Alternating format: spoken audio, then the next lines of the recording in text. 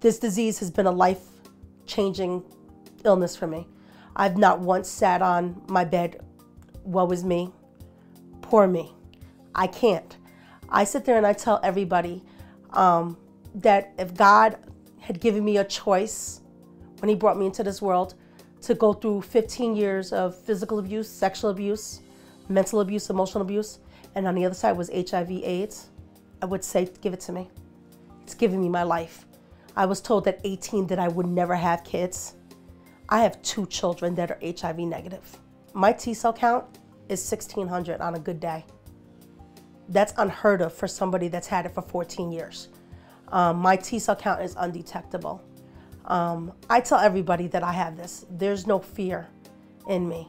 You like me for who I am, not for what I have. I don't want you to feel pity. I don't want you to feel sorry for me, because I don't. I don't wake up in the morning and say, oh, geez, here's another day that I have HIV/AIDS. I wake up every morning and I say, thank you, God, for giving me the life that I have. There's nothing wrong with having this disease. It's just like any other disease out there. I will tell a complete stranger that I have this because there's no shame in me. Like I said, I have 1,000,001 other things that I've dealt with in life. This is a cakewalk. I would rather take this in a heartbeat. Don't be afraid to get tested. It's not a scary thing. If you have it, you have it. You get the medical care you need. You might lose a couple of people in your life, but guess what? They were never meant to be in your life. If they can't stand by you, they were never meant for you. I take one day at a time.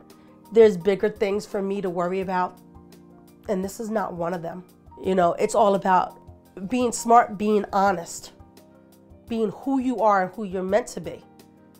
My life hasn't been easy. My life has been very hard, but HIV/AIDS has turned it around. Before I was positive, there was not a day that I wished that I wasn't dead. There wasn't a day that I wasn't suicidal. I sat there and I got positive and it woke me up. I've never been in denial. Why? It's there. The more you're in denial, the more hurt you're causing yourself. I don't care who knows. My purpose in this world is to keep people happy, keep them safe, let them know. Even if this is out there, it's not a big monster. It's not going to kill you. You can live your life. I have 2 kids that are HIV negative. They were born that way. So if you want to sit there and believe what all the little myths and all the little lies and what people want you to know, then go for it. But guess what? You're not being given the right knowledge. You're not given the right information. I'm standing here today to tell you that there's a life.